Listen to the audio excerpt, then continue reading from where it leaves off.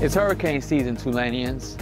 And whether this is your first storm season at Tulane or you've weathered many, it's important to brush up on what you can expect during a weather event.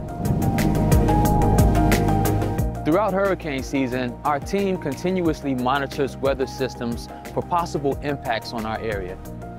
If the storm is forecasted to impact our community, we will provide information about the storm's path, the status of university operations, and resources to help you stay safe through the storm.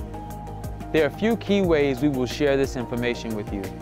Updates from the Office of Emergency Preparedness and Response and university leadership will be communicated via email. Critical messages called TU Alerts will be sent to your Tulane email and to the cell phone number you provided through Gibson Online. Phone service may be limited during weather events, so make sure you download the Everbridge app so that you can receive notifications via Wi-Fi. We will also post critical updates on Tulane's social media channels and at tulane.edu/emergency. While our teams are dedicated to your safety, it is important that you take personal steps to prepare for a weather event. All students, faculty, and staff must have a personal evacuation plan that they can implement at any time without university assistance in case of an evacuation.